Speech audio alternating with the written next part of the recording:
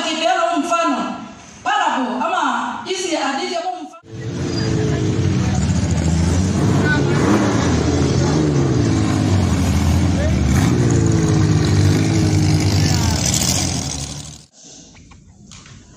Why is God coming so soon?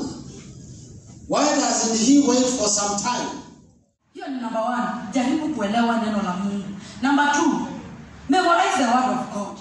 The stone of faith in the mighty name of Jesus, putting on the full armor. Yes. To confront that situation. Amen. Don't just say it like the way people say. You know, sometimes we want to say what others say. Hata kidogo hakuna hata familia yake hata kuisaidia, maana yake hana ile neno ya kusaidia hata jamii yake ikibomoka. And I'm here to tell you, you need to draw that stone of faith.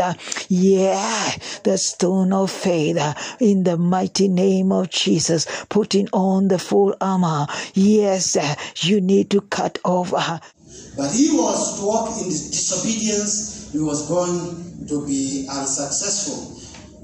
And on the other side, God rejected King Saul. Lakini Mungu akakuja kujua huyu mtu labda ananipenda kwa sababu nimembariki. Psalms 23 verses 4, fear not evil. When evil comes in your way, you need not. Kama wokovu ni hii, tusipokaa karibu na huyu Mungu, tusipotembea na huyu Mungu. Mambo yote ndani ya Kristo. Lakini unajua umesoma ndani yako, akili yako itakubali, so imani yako haijainuka. Iko pale kale ka drop tuliweka pale chini. Iko tu pale. Wenyewe unakiri, sikatai. Na kama mmekuwa bali kutoka niongea hapa ile siku. University. Naenda kusoma na wazee. Kwa hivyo kuna pale Mungu aweze kukutoa. Ukikaa na yeye na utembee na yeye, Mungu atafanya jambo